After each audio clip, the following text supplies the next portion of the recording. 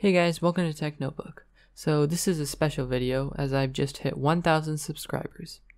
Thank you to everybody who has watched my videos and clicked the subscribe button. It means a lot to me.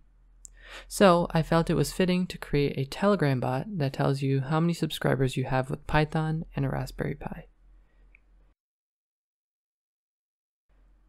So in this video, we will be creating a Telegram bot that will reply to a get subscribers command with the subscriber count and a get views command with the view count. So let's get started. For this video, all you will need is a Google account, Telegram account, and a Raspberry Pi, as well as a computer.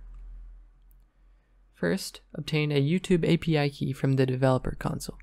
To do so, go to this link on screen and in the description below. Then, in the search box, type YouTube. You'll then need to find the v3 YouTube API and enable it. After that, you will need to create an API key by clicking Create Credentials, and you will use this in a bit. Then, get the channel ID of the channel you want to get stats for. One way to get it is by going to Social Blade and clicking on Future Projections. The ID should show up on a banner. Next, you will need to set up a Telegram bot. To do so, go into the Telegram app, click on Search, and type in BotFather, and start a conversation with the bot. Follow the on-screen instructions on how to create the bot and get the API key of the bot.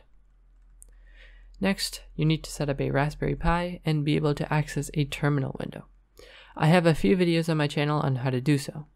Once you have the Pi set up, type in this command, which is on screen and in the description below. This will download the code for this tutorial. Let me explain what this code does. The first 2 lines import all the necessary packages required. The next 4 lines initialize all of the keys required to use this program. Then there is a function called return subs. The purpose of this function is pretty self-explanatory, as it will reply to a command with the number of subscribers that a YouTube channel has. In this case, if you look at the decorator above the function, the defined command is get subscribers. The next function is very similar, but it returns views instead of subscribers. Finally, the last line of the program tells the Pi to keep listening for new messages. Before you run the program, there is one package that needs to be installed called Pi Telegram Bot API. This makes the whole process a lot easier. To do so, type into your terminal pip3 install Pi Telegram Bot API. Now, you need to put in the API keys that you got from Telegram and YouTube into the program. To edit the Python file, type in nano yt_telegram.py. Then move your cursor with the arrow keys and paste in the API keys. This isn't the best practice for storing API keys, but it'll work for this tutorial, as it is a private server. To exit, click Ctrl, X, Y, and then Enter. Once you've done that, you can run the program. Now open Telegram on your phone or computer and access your Telegram bot by searching for it. Once you've done so, click Start at the bottom and type /get subscribers. Then the bot should reply to your message with the number of subscribers that the channel has. Then type in /get views, and the bot should reply with the total number of views that the channel has. If you want the program to continue running after you've closed SSH, then enter this command on screen and in the description below.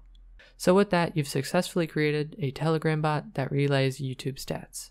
If you want to improve upon this program further, you will need to go to the YouTube API docs. The link is on screen and in the description below, as always. In the API docs, you can see what the API returns with each query, and you can add more channel statistics to the program. So that's the end of this video. Thank you so much for 1,000 subscribers. There will be many good videos to come. Please hit like and get subscribed so you won't miss my future videos. Thanks for watching, and I will see you in the next one.